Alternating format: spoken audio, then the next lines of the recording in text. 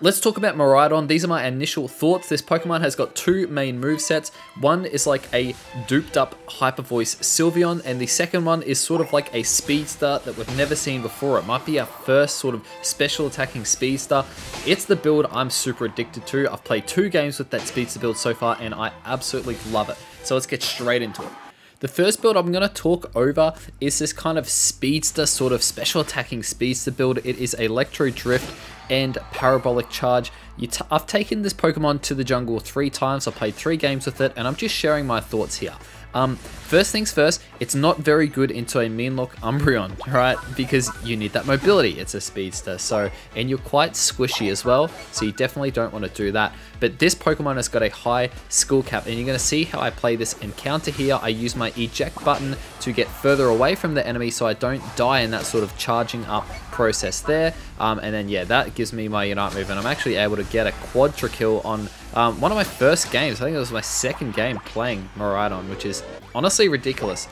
This Pokemon is very, very strong, right? It's quite strong. You can see the Unite move does quite a lot of damage from a very safe distance, and yeah, you can engage with that Electro Ball and you can use that Parabolic Charge. I'm not going to explain how the Pokemon works. I'm going to have a full detailed Miraidon guide very, very shortly for you guys because I want to get it right. But this is just my initial thoughts, and I'm sharing all the good stuff and the bad stuff and just cutting out all the boring stuff in my first 3 games. So this Pokemon is, honestly, it's very strong.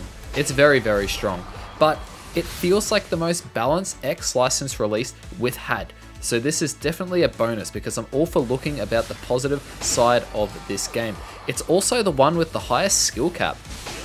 I really, really like it, especially, and it feels like you've got 2 builds that do 2 completely different things. So you can kind of flex into both builds and keep the same items. So I actually like it quite a lot.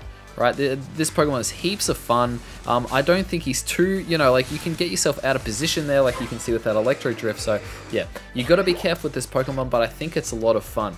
The other build here, this is Charge Beam, and I believe the other move is Thunder, right?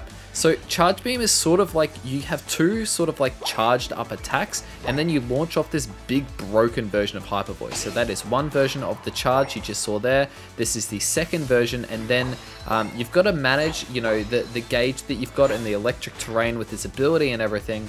But yeah, this Pokemon, honestly, it fits a very different role and plays very differently to that initial build that we had. You play from range, you make sure you've got your front line with your team, and Thunder, this move, it's sort of like Pikachu's Thunder, except it locks onto the enemy. So it feels like Fire Spin in a way, as well as like Thunderbolt from Pikachu. And you can see the range on this move is honestly ridiculous. If you're versing a team that's got poor mobility, like it feels like a Chandelure kind of Hyper Voice Sylveon. Again, it's not ridiculously broken because you're pretty weak to dive, in my opinion. And if something dives on you, you're going to see in this game, I get dove on by a Masquerada, and it is not great for me. So yeah, but if you're playing with the team, you can just see like the amount of range damage that this move has.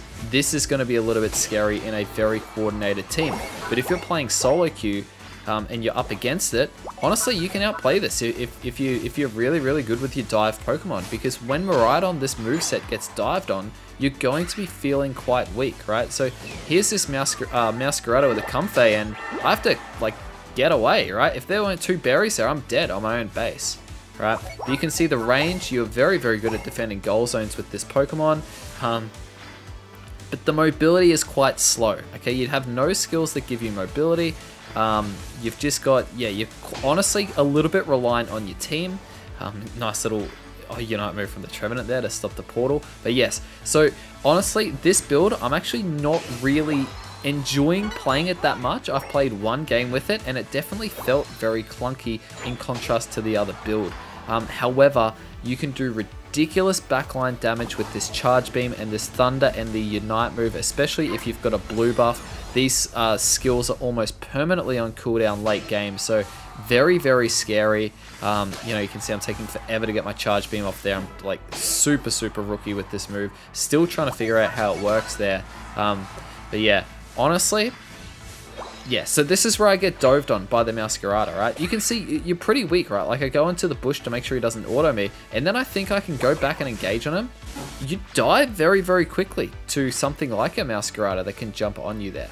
Okay, but you can see the value of the range here. You can hit over this Rayquaza wall. I haven't actually played this all too well. Again, first game kind of comes down to a flip there, but you can see the ridiculous range you've got on Charge Beam. Now, and I might have to practice using this in the practice mode to see where I can position. But yeah, you can see you're going to get the value out of Miraidon's passive ability with the electric terrain when you dive in with that electro drift, because you're going to be doing additional damage. So it's less team reliant, it's more of a solo queue build. But yeah, honestly, heaps of fun, but you've got to be careful with your engages here. And you can see when you charge up, you're very, very weak, you're very vulnerable. So that's why using an eject button to get further away from the enemies is a very, very fair and justifiable play, right? But the burst damage you do when you go in with that electro drift and the parabolic charge, you've got crazy mobility, you can get in and out of trouble.